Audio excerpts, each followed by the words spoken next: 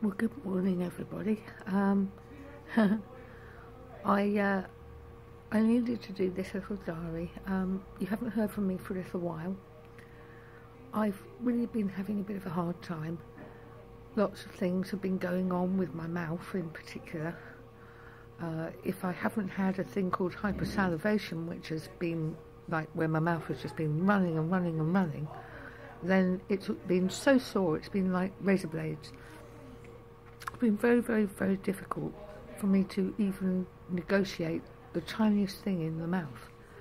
And I'm happy to report that I have negotiated glasses of milk, and I am drinking Ensure drinks, which have lots of vitamins in them. The only thing that I'm unable to do right now is to take my meds orally, and that is something I really need to be able to do so that I can get home. Now, I'm really, really going stir crazy in here. I'm still in the hospital, as you can see, and I desperately want to try and make it home this week. Oh, I so do want to try and get home.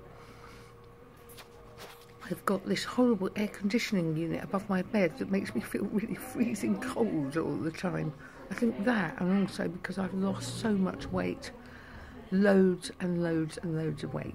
Probably the best part of nearly 2 stone has fallen off me in the last 2 weeks. Now that's a lot of weight, because I was 9 3/4 stone and I'm probably no more than about 8 stone right now.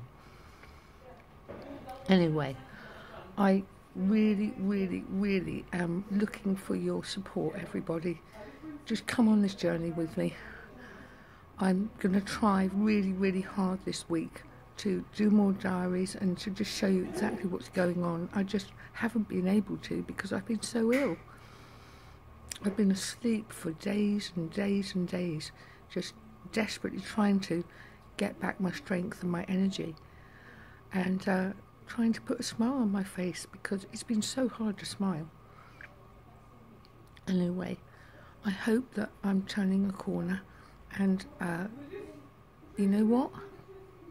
You'll never shut me up.